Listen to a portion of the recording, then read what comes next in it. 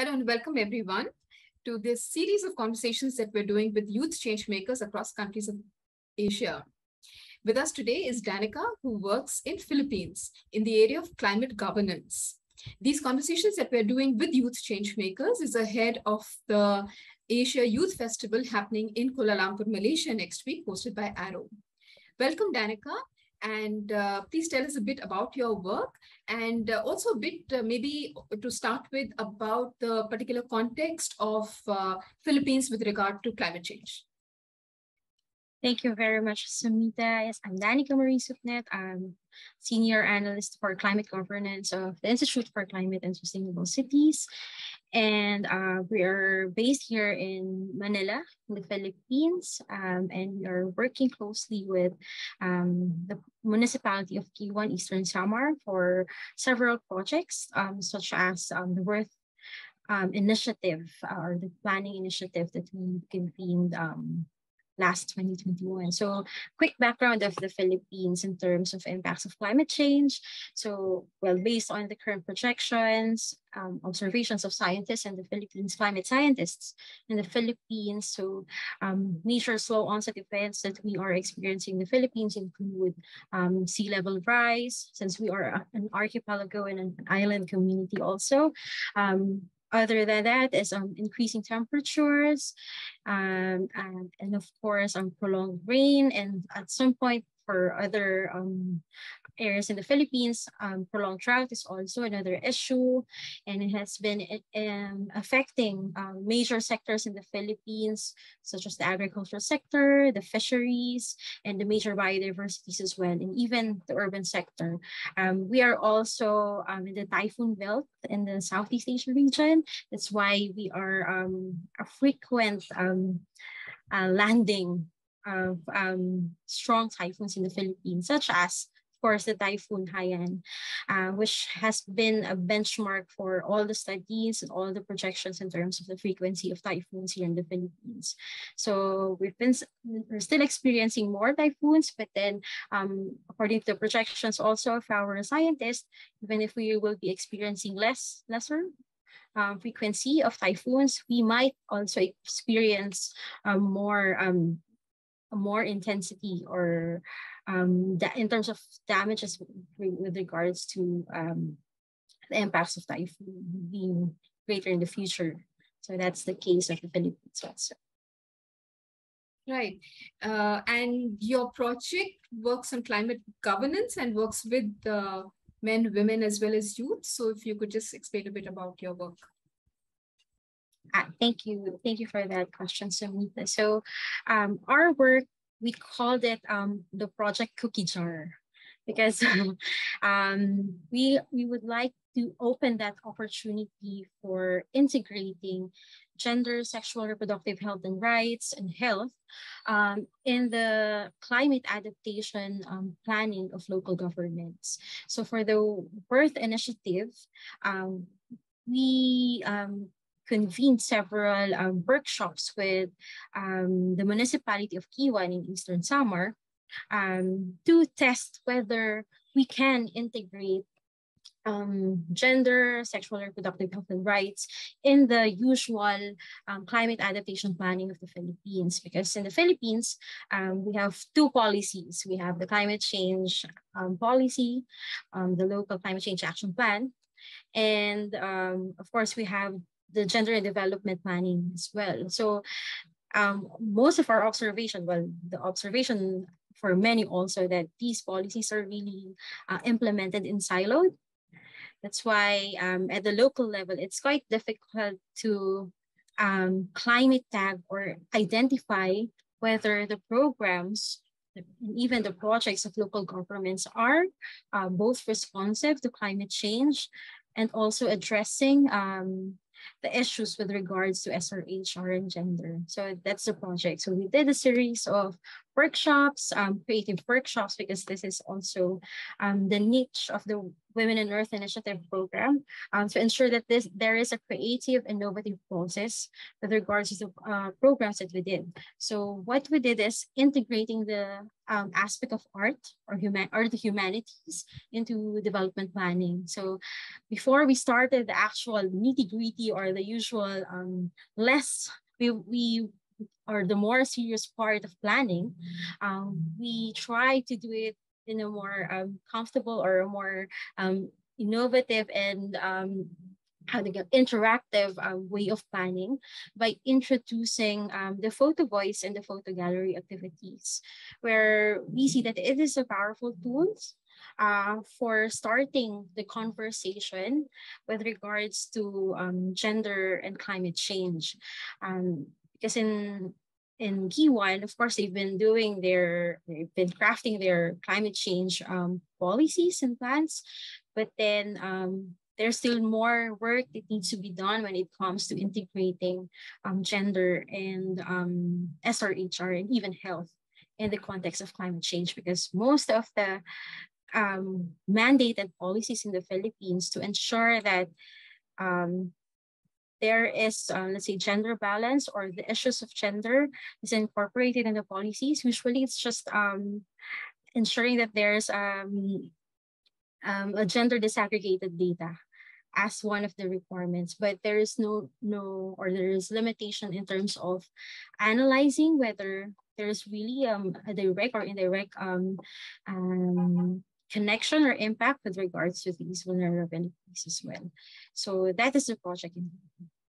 Right. So if you can just tell me, like, how do the two come together? I mean, how does climate change affect and gender and sexual and reproductive health and rights? Yes, with regards to that, usually when it comes to climate change, we're looking at the direct impact of, let's say, the sea level rise, temperature, typhoon, with regards to the sectors. So, for instance, in the Philippines, especially for small island communities, this is one of our usual example also. So, for instance, small island communities are usually far from the mainland. So they're relying on water from the mainland to ensure that there is potable water for daily household use and also for community use, where for cooking, for washing the dishes, for laundry, and even of course for hygiene. But because of the proximity of these islands to the mainland, usually the services are not at par or not or is limited rather when it comes to servicing water the community. So let's say there's a potable water system, however, it's communal. So it's shared by most of the household. So when there is sea level rise, in the case of sea level rise, for some island, most island communities in the Philippines, saltwater intrusion is one of the issues that they are battling when it comes to ensuring safe water. Because of sea level rise, most of the sources of water are really saline, which is, again, we want to ensure that we have a clean and safe water that's servicing most of the household. But then because of the salinity, that's another issue that's being battled. So they need to go back to the mainland and fetch more clean water. So so in the case of Kiwan, they're relying on water, what do you call this? Water districts to ensure that they will have an access to clean water. But then again, that's another added burden in terms of transporting water, transporting the services from and to the community. So it's affecting, of course, the daily activities of the communities, especially of women and children who are usually in the household. So it's also affecting, of course, their hygiene.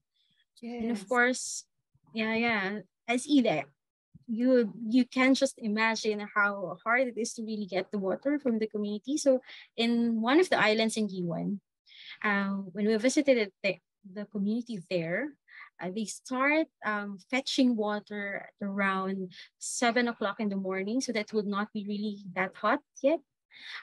So some of the women in the community has their own cart or their own bicycle so that the jugs of water would be placed there to ensure that they'll be able to fetch enough water that will be used for the whole day. So another burden for the women is that they're the main keepers of the household, especially when the men are outside to pursue other formal work. So this is again the issues of unpaid care work in the community with regards to climate change. And those issues, when we look at it, sea level rise is a direct impact. But then you will see the indirect impact of sea level rise when we look at the social realities already. The impact of it to not only for the daily activities of the community, but also the individual health of women and children, not only in terms of sanitation, but also in terms of nutrition, because there's also sometimes malnutrition as one of the major issues also here in the Philippines. So those are it's like a domino effect, the impacts of climate change. So in a flip side, if it's already dry season in the Philippines, so we've been experiencing warmer temperatures up to 40 degrees, especially in the dry season around March to May, and even it's extending it to up till April. So when that flip side again, if it's hotter than usual, of course, the sources of water is usually dried up. So again, the issue of access to services, access to water is another issue when it comes to that season also. Right. And that's really amazing. So what about, will it have an impact on violence and sexual health as well? Yes. Unfortunately, when we did this project with Giwan, they also have a difficulty in linking it to violence, especially that, again, it would need more consultation and discussions with the communities and even with the law enforcement. But then this is also considered.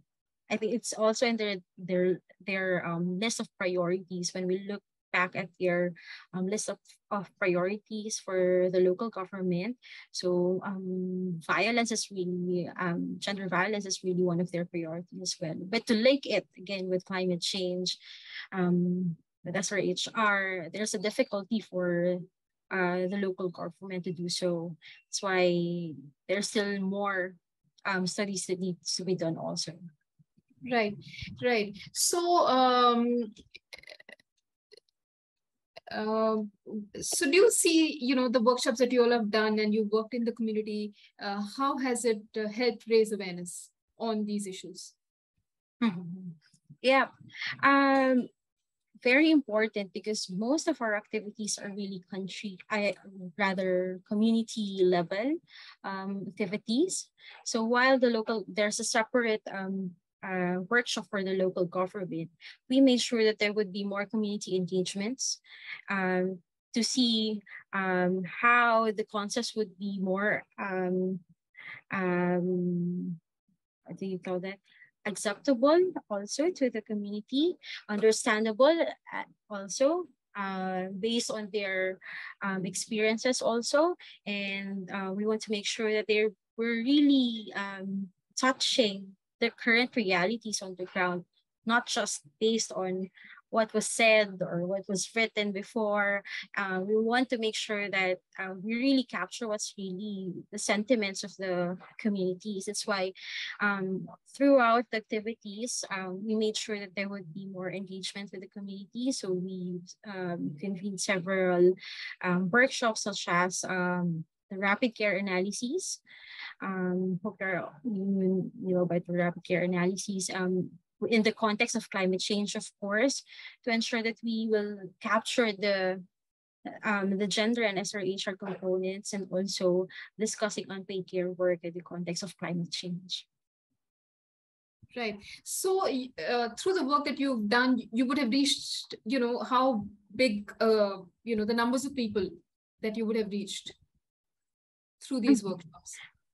Okay, so Um, in terms of workshop, in terms of number, since we are working closely with local governments, around 20 from the local government, from the community, perhaps 100, because there is a cascading effect also, because there are more barangays or community groups in the Philippines. So even in Giwan, so about 100. But then we are looking at the impact of the policy that was crafted that would really provide more for the whole Giwan municipality also. Right. So, so do you see that the youth are actively engaged in this work? Yes, they are really engaged in this work because they were also part of the workshops, and the Sangguniang Kabataan, or the SK, we call it the policy body of the youth in the Philippines, is really active also, and even their leader is also active in the discussions and the workshops that we did. So even the local government and even the community leaders are very supportive of engaging the youth when it comes to climate change discussions, when it comes to gender, sexual, reproductive health and rights, because they know that at the end of the day, it's for them and not for the leaders. Because at the end of the day, it would be the next generation, the youth, that would be really leading the community when it comes to raising awareness also. So youth is an important sector in the, not only in our project, but in the whole initiative of the local government as well. Right. So this is really very wonderful to hear and to know about the great work that you all are doing. How do you see way forward, and how do you see this work that you've done on a small scale go forward? Mm-hmm. Yeah. Currently, local governments in the Philippines are facing a devolution of what do you call this, of policies, which means some of the functions of the national government will be transferred to the local government. So what's that for our project? So it means that local governments need to strengthen their planning processes, especially that they are also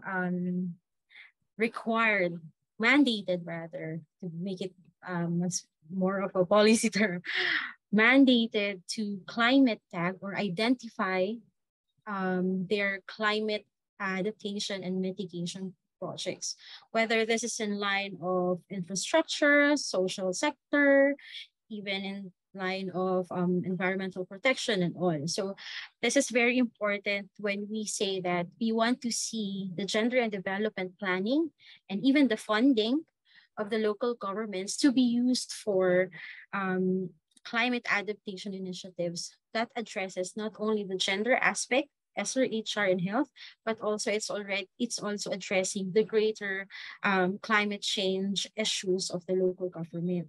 So with this small scale project that we did, since there are so many movements in the Philippines when it comes to policy and planning, including the devolution of functions, the long list of programs that we try to outline based on the activities that we did was already part of the ongoing negotiations and planning of the local government, which means they can now add these programs to their priorities as well. So that's also something that we want to see in the future, not only for G1, because they're already the part of implementing these programs at the local level. So even our workshop, our process of integrating the creative side or the inhumanities and planning is now part of their usual planning process. So we're really happy about that, because we're just expecting that it's the result that they will adopt. But even the process that we did in T1, they also adapted it as part of their planning process as well. So they're always going to the communities, using the photo voice technique and even the photo gallery to discuss the realities on the ground. So that's one thing that we're really happy about also. And actually, just last night, yesterday, we were talking about going back again to D1 because the head of the municipal social welfare and development office of D1 would like to continue or rather convene another planning workshop with the local communities, but it's focused on strengthening the youth and the community in line of the coastal protection program of the local government. So that's another exciting part or another offshoot of the small project that we did with Arrow. So aside from policy, so there are more projects in between that's been an offshoot of the small project. And we are hoping, of course, that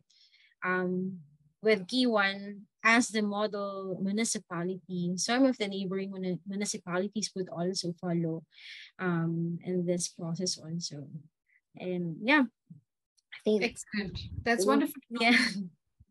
Great, great. So when you're part of a network and a group of other people who are doing similar stuff, so what kind of mentoring and support did you receive from Arrow, and how did it help?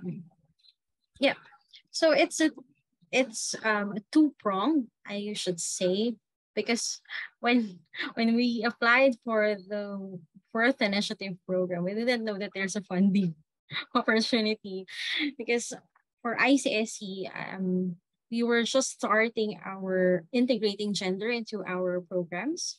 And we see the Birth Initiative as an opportunity for us to hone our skills and our knowledge when it comes to gender SRHR integrating to climate change, because that's what's lacking also from ICSC at the time. So two-pronged, as I say, because one, of course, the funding, which provided us seed funding to implement the small-scale project in D1. But the bigger opportunity for this project is also the continuous mentoring actually of Arrow, and continuous community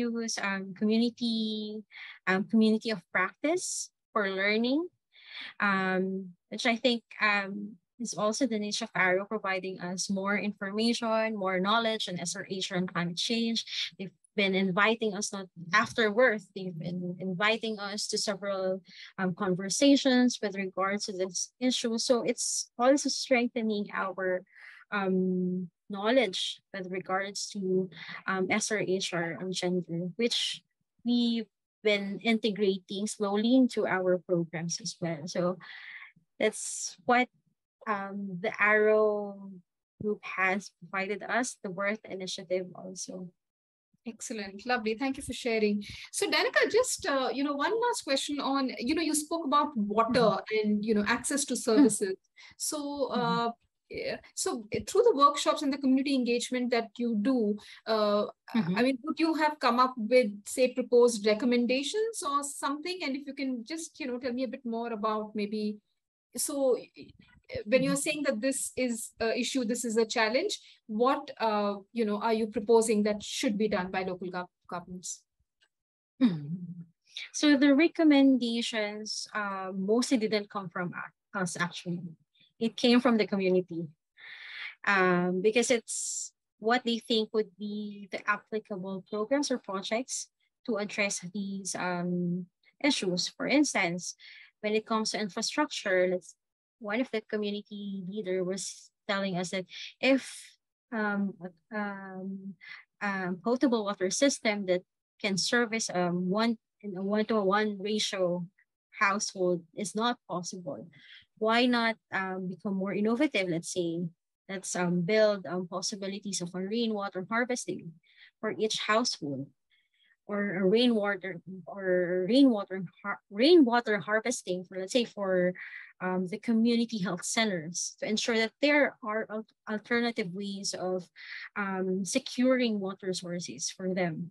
So those are one of the recommendations from the community. So it didn't came from us really. It was from the community itself. And even the WASH program, they're saying that it shouldn't be one of um, the projects that will only be convened or will only be implemented if there is a, let's say, Women's Month celebration. It should be part of their planning process. Because for the longest time, well, Giwan has tested their resiliency for the longest time because they are the first municipality where Typhoon Haiyan had made its landfall. So the test of resiliency was also there. And they know the impact when it comes to their resources, sorry about resources, specifically their water. Right. Thank you, Danica. It's been so wonderful talking to you, and thank you for sharing about all the fabulous work you all are doing. For everyone listening in, this is a series of conversations that we are doing on impact of climate change and gender justice. And we were speaking today with Danica, who works in the Philippines. And for everyone listening in, if you would like to know more about the Asia Youth Festival happening in Kuala Lumpur, Malaysia next week, you can always tune in into the Arrow website. Thank you and bye for now. Thank you very much.